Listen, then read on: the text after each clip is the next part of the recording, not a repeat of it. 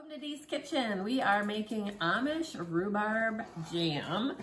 So we have 4 cups of chopped rhubarb, 4 cups of sugar in this pan, and we are just getting them to a boil here, and we are going to boil them now for 12 minutes. So we just set a timer, so 12 minutes to go on this, and then we will be back. And in the meantime, we have prepped our jars, containers that we're putting in to give away.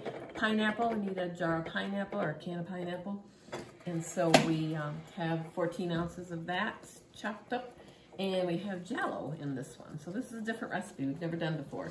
So we are trying it out here today. It was 3 ounces, a small box of cherry Jell-O. So we'll be back in a few minutes when this is ready to go with the next step. We are back. This rhubarb is cooking down. You can come in a little closer. It's getting thicker. And so now we are going to add in 14 ounces of crushed pineapples. We only had tidbits, so we had to throw them in the blender and blend them a little bit. So that's why ours are a little on the bright side, but they'll settle down in there. So we are going to go another 3 minutes on this. And then we will add in our 3 ounces of cherry Jell-O, and then it will be ready to put in our jars. So this is a pretty quick little recipe here. Don't know how it'll taste, but we will find out. So we'll be back in 3 minutes when this is ready to go. Right, we have our 3 minutes with the pineapple in there, and it's getting thicker. So now we are adding 3 ounces of cherry Jell-O per the recipe. And we're gonna mix it up. Look at that, it's gonna give it lots of color now. Come on up here, bud. Look at that. That'll make her rhubarbish looking, won't it? Ooh, smells like cherry Jell-O too. And we're just gonna stir this in good, it says. And then we are gonna jar it up.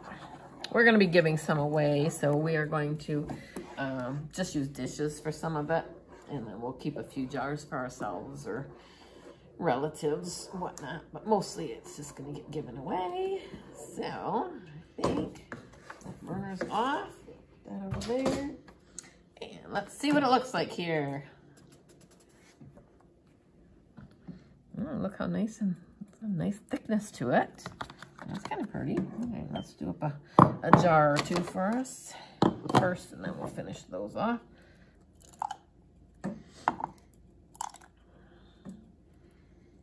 Oh, there's a string of rhubarb. Well, you know there's rhubarb in there. Clean this off with a vinegar type rag. All right. Lid here. Ooh, hot. Ta-da. And again, we're gonna finger tight. Check that out, how pretty that is. A little dirty there, but ooh, tastes like cherry Jell-O. That's all right. We'll do up a couple more of these little ones for people.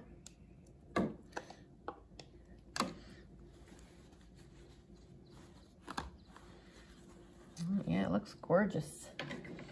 All right, so that is our Amish rhubarb jelly, or jam, I guess it is, Amish rhubarb jam, I think. We will link the original recipe to this page, and I hope you have a great day. Thanks for stopping by Dee's Kitchen.